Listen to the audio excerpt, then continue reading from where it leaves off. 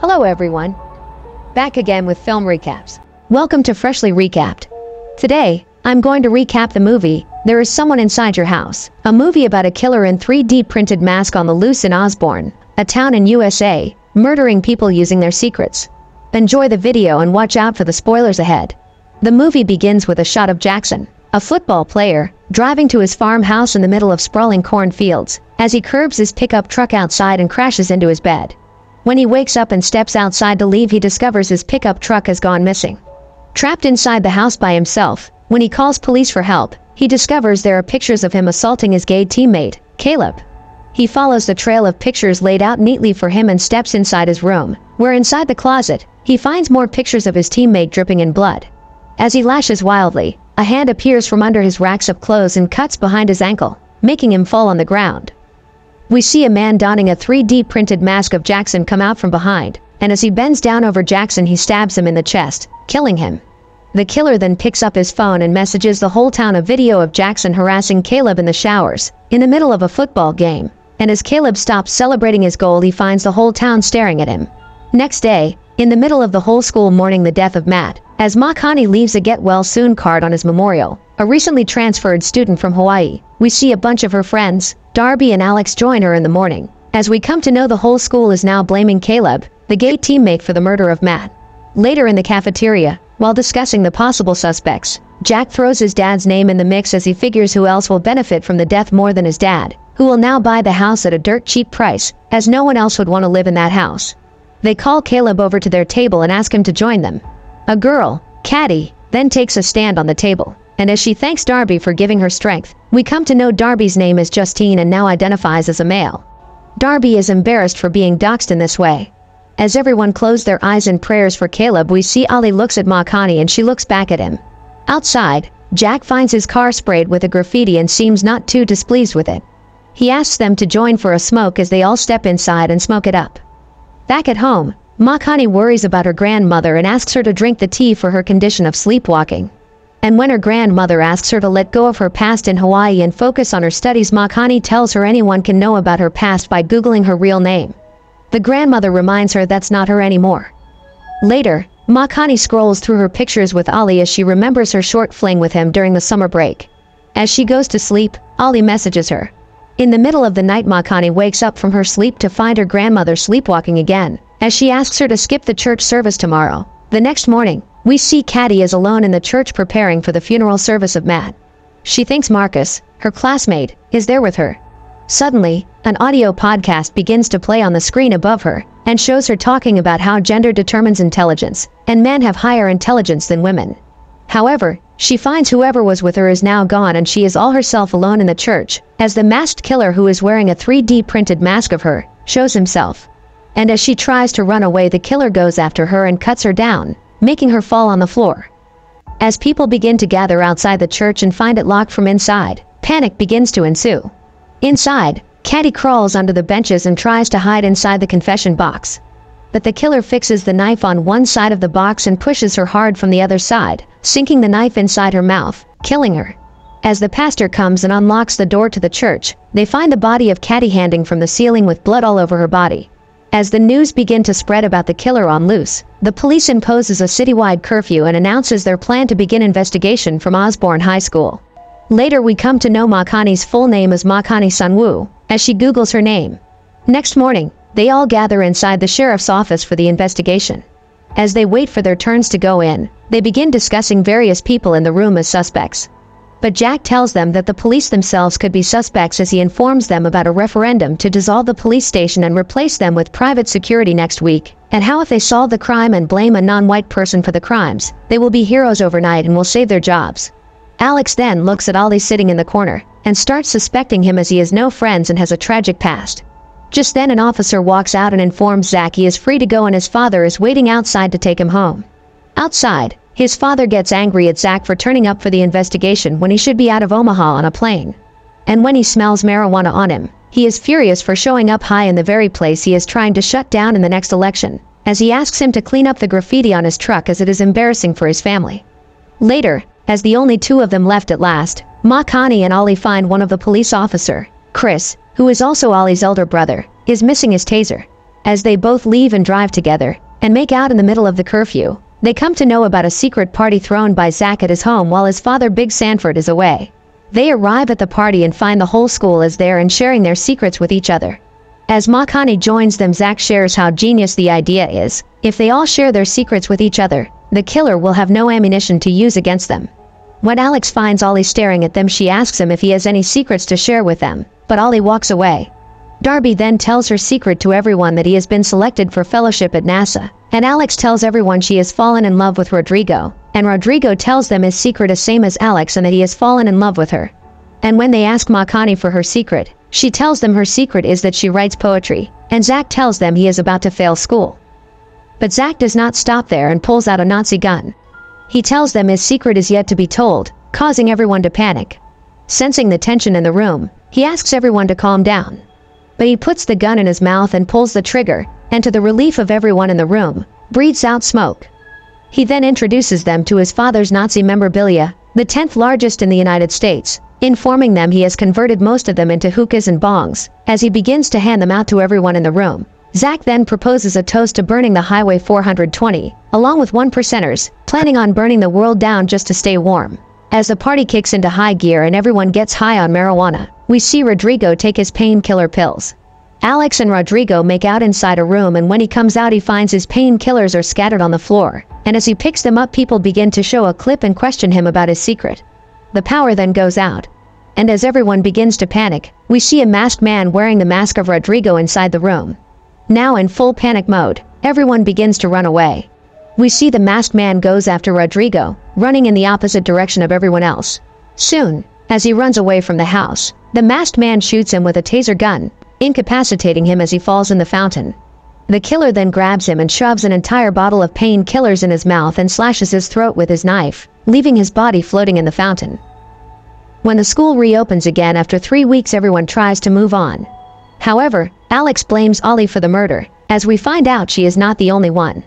During the game, Alex tries hard to convince Makani the murderer is none other than Ollie, as he is the only one with a deputy for a brother and with access to everyone's private records.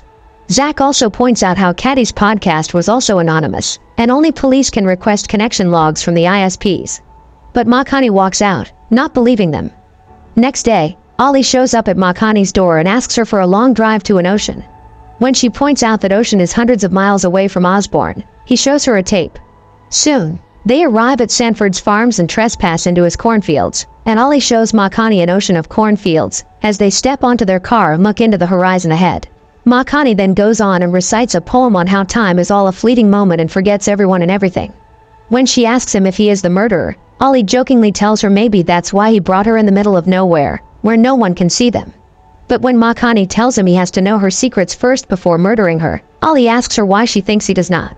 As they kiss each other, Ollie gets a call from his brother, and Makani is shocked to find a taser inside Ollie's car, and puts it back before Ollie gets back. Inside the car, when Makani asks him about his family and how they died, he tells her they died in a car accident, but people made up stories about their deaths being results of some psychological problems, telling her how people always look for someone to blame in such situations. And she, with her own history, would know that more than anyone else. This comes as a surprise to her. And when he tells her she knows what's being blamed is all about, she asks him if he ran a background check on her. Seeing Ollie with no answer, Makani steps out from the car and leaves him. As she walks away, Ollie calls her by her real name, Makani Sunwoo, and tells her he knows who she is. But Makani does not look back and walks away. Later she takes an Uber and returns home. But before going to sleep, she locks the house and the room down and takes a knife to her bed. In the middle of the night when she wakes up from her dreams, she finds her door is ajar, and the knife is gone too. She runs down and tries to call for help, but she hears the recording of her own voice on the other side. Walking into an adjacent room, she finds the pictures of a half-burnt girl all over the wall and a newspaper story about a student burning down the beach on the floor. As she bends down to pick up the paper, we see the masked man through the window outside. When she turns around and sees him, he shoots her with a taser gun. Now inside, the killer, donning her face mask, sprays her face with gasoline, then drenching her body with it. As he takes fire and is about to burn her, a car passes outside, distracting him with its headlight. This gives Makani a chance to fight back, and she pulls his leg, making him fall. Just then, we hear the voice of Alex, looking for Makani, making the killer run away from the spot. As Alex calls for help, she finds Makani blaming Ollie for the attack, telling her how she was right all along. Alex also discovers Makani's secret, lying on the floor. Later in the night, she wakes up and finds herself surrounded by her friends, who tell her the killer has messaged everyone about her secrets. But Makani tells them what happened in Hawaii. As she narrates her backstory, we come to know she was part of a sports team in Hawaii that were, one day, taken to the beach by her senior teammates, where they got everyone drunk and tried to turn them against each other. And it was in the middle of all this ruckus she accidentally pushed a girl named Jasmine into the raging bonfire. Back in the hospital, she tells everyone Jasmine survived the incident with burn marks. However, she was charged and acquitted. But threats continued.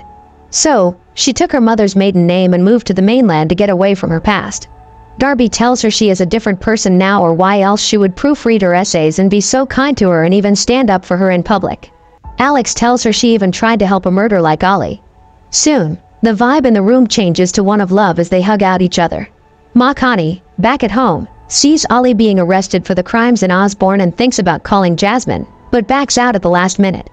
As the town tries to get back from the recent spate of murders, Big Sanford throws a big party for the town in the middle of his cornfields and invites everyone to have fun, and promises the event is protected by his private security and there is nothing to worry about. As Makani waits for a ride to the party, she gets a text from Darby informing her Ollie has been released from the custody. Just then she sees Ollie arriving at the school and runs away from him. Running through the hallway, as police asks her for what's her emergency, she crashes into Caleb, and is grateful to run into him instead. But someone stabs him from behind. And as he falls away, we see the killer wearing Caleb's mask now, who approaches Makani and to her surprise, hands her his knife and steps away. Ollie arrives on the scene and administers first aid to Caleb while others begin to arrive too. Makani is too shocked to move as she stares at the poster of the corn maze event, holding the knife. In the middle of festivities, we see the killer arrive at the corn maze, put on a mask and enter into the maze from the restricted area. As the bus loads of people begin to arrive at the event, the masked killer wets the fields with gasoline. Not too far into the distance we see Darby, Alex, Ollie and Makani driving to the event as they check on Zach and Caleb, and come to know Caleb is out of danger. As they discuss who could be the killer, we come to know Big Sanford has taken almost everyone's land in the area, including some of the police officers, whom he is trying to shut down too. The killer then sets fire to the cornfields, seen by everyone in the car. Makani then gets a call from Zach who asks them to stay still and don't move as everything is on fire at the event. As the killer moves into the smoke, we see them arrive at the spot, as the fire rages everywhere around them. Makani asks Ollie to drive through the fire and clear the way for the people still inside, not to forget their own friends. Alex agrees as Ollie pushes the pedal and crashes into the flaming fire. As they forge ahead, Makani begins to envision her pass through the fire. The car then thuds to a stop and everyone comes out. Ollie sees a knife in Makani's hand and runs towards his car as everyone tries to stop him. But he takes out his taser gun and joins them. They hear cries for help and decide to help, asking people to follow the path behind them. As people begin to leave, Makani asks Alex and Darby to go back and help others on the way and tells them they still have to find Zach ahead. Moving ahead, they find dead bodies on the ground and stumble into an argument between Big Sanford and the masked killer, now wearing his mask. He begs him for forgiveness, and reminds the killer he has a family. Makani calls him out. But the killer does not wait for her and stabs Big Sanford through his face, killing him. He then goes on cursing himself and removes his mask, and we see the killer is Zach. Zach tells them he has been dreaming about this moment forever, and how you only get to kill your dad once. Ollie tries to stop Zach with his taser gun but finds it jammed and Zach stabs him in the stomach. Turning to Makani, he reminds her none of this has been easy on him. She tells him none of this is him, and he needs to stop now. But Zach warns her she does not know who he is, and she does not even know who she is. As Zach rants about denying himself the benefits of being born into a privilege all these years, and why he should feel guilty of who he is, he reminds Makani how everyone is wearing masks, addressing her by her real name now, and how everyone has that benefit. But he has no other choice but to live with his last name. Zach then tells her he is only showing people who they really are, behind their masks. Makani threatens him not to step one step forward. But Zach asks her what she will do, if she will throw him into fire too like Jasmine. He then blames her for killing Jackson, Caddy, Caleb and his dad with the same knife in her hand, as he reveals his plan to pin all the murders on her, and how he had no choice but to kill you for saving himself in self-defense and no one will ever know. Just then Ollie wakes up and shoots him with his taser gun but misses. But Makani steps in and stabs him with a knife.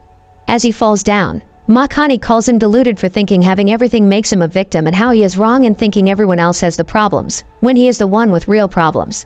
She then asks him to look at her as she reminds him she does not need to wear a mask to show him who he is and stabs him through his heart, killing him, all the while fire raging around them. Makani then goes to check on Ali and breathes a sigh of relief finding him alive. As she apologizes to him for everything, the sirens in the distance get closer. The movie ends with Makani reciting up a poem of hope and remembrance, as we see Ali and Makani get married. Caleb gets accepted into a university and Alex into a musical school. Darby decides to join NASA Fellowship, and Makani makes the call to Jasmine to ask for an apology. If you make sure to subscribe and turn on notifications so you can watch more videos like this. Thanks for watching.